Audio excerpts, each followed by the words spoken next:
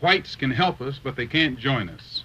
There can be no black-white unity until there is first some black unity. Malcolm was killed in February of 1965.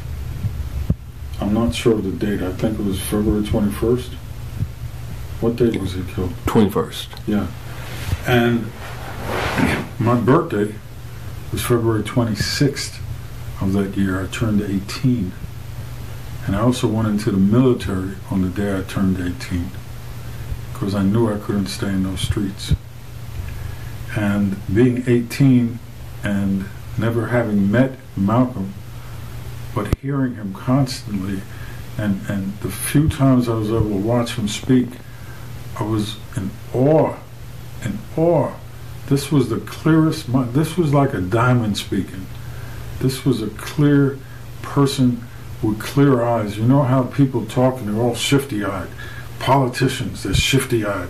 And you know, leaders are shifty-eyed and they're all trying to push this or push that. This brother would look right at you and his eyes would never waver. And he didn't talk from his mouth, he talked from his heart, from his soul. And it reminded me, you know, the great chiefs when they said, I will fight no more forever. Wrap your head around that language. I will fight no more forever. That means I'm going to kick your ass forever. Because to say I will fight no more forever. You got to wrap your head. It's like when Biggie said, if you don't know, now you know. So you just got to wrap your head. It's like John Coltrane never said a supreme love. He said love supreme. Language is a powerful thing. My mother taught me language is power. When I went to high school, they had it on the wall. It said knowledge is power.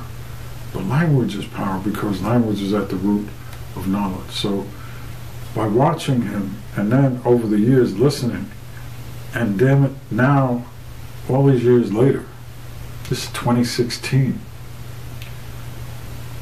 the conditions, the activities of the enemy, the stupidity of our people, the addiction to nothing, to drugs and stupidity has not altered. Our mismanagement of money, our lack of our own businesses, our lack of our own consciousness, our lack of our own unity,